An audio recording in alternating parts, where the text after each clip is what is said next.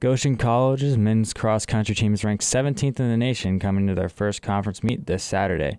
Cross-country coach Rustin Nice gives a little about how it feels to be nationally ranked. It feels pretty good, honestly. Like, to be in the top 20 is where we were looking to be, so it feels like we're accomplishing the goals that we set out to. Maple Leaf standout runner Vincent Kambunja gives a little about how the team prepared for this season. Training hard and doing our workout well and recovering when we are supposed to be. So with the recovery stuff helps us be free from injury, and then training well and following all the workouts. We just needed to do a little bit extra work, so we changed our meet schedule a little bit to race some different teams.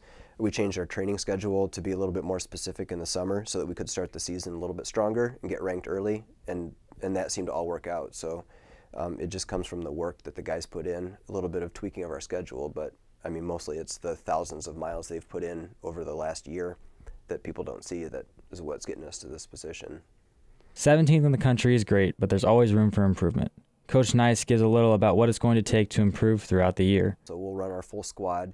Our training is, we have a nice 3-week block here where we can train pretty specifically for some of our upcoming races. So we just plan to continue to train like we have been training. We're going to run full at our next meet, so we're looking to improve off of that.